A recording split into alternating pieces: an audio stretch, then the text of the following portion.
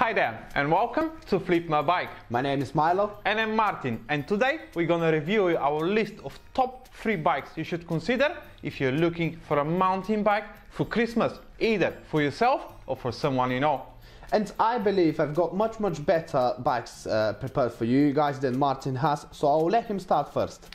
Right, so my first on the list would be a GT Aggressor. Either if you go and get a brand new one or a second hand. They're durable, comfortable and affordable, so you definitely should consider going and get yourself one. They're equipped with 27.5-inch wheels or 26 depending on the age. Also we got a hydraulic brakes, front lockable suspension and also either 24 or 27 speed, again highly dependable on the bike you get.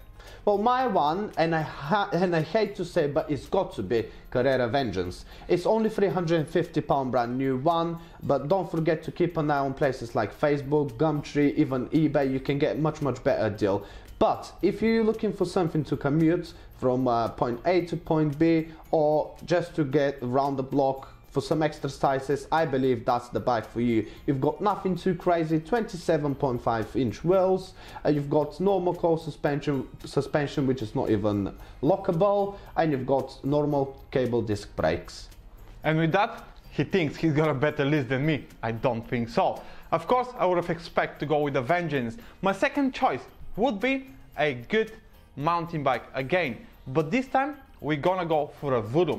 Voodoo, in my opinion, they're quite a good mountain bikes. If you do go and get yourself either a brand new or a second-hand one, you won't be disappointed. So you can consider 2 makes of Voodoo if you're looking for a hardtail, of course.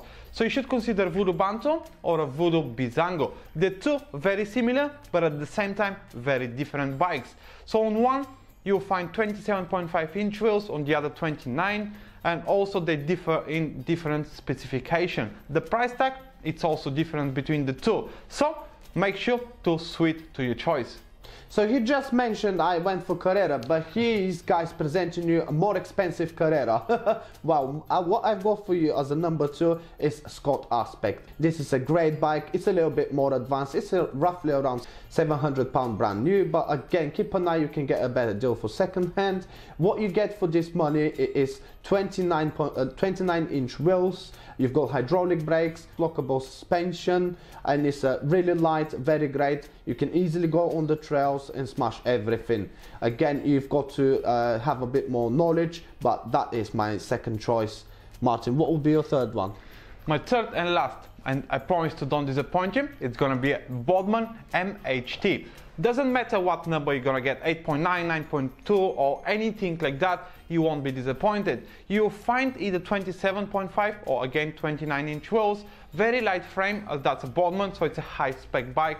Hydraulic brakes as usual, front air suspension, lockable, and also depending on the model you can get 1 single cock at the front and 10 at the back, or you can get a 2 at the front and then 9 at the back. So highly dependable on how much you can really spend for a bike. Looking at it brand new, you should be considering spending about between 1,000 to 1,500. Second hand, if you are lucky and consistent, then you can potentially find something half of the price. But that is my top of the list, and you should definitely consider that. Guys, if you really have that budget, please do ignore him, do not buy Boardman. If you want quality UK bike, I will definitely go for Whyte.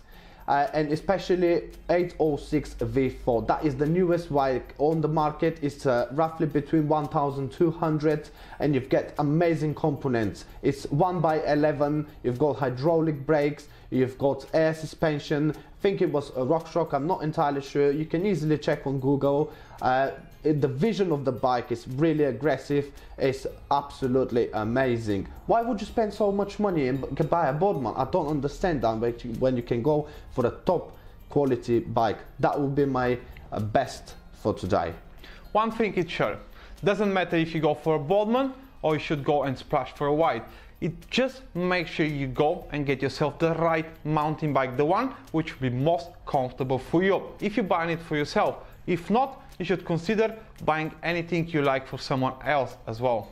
Now, we want to thank you for watching, and please don't forget to subscribe and smash the like button if you've got value. See you in the next one.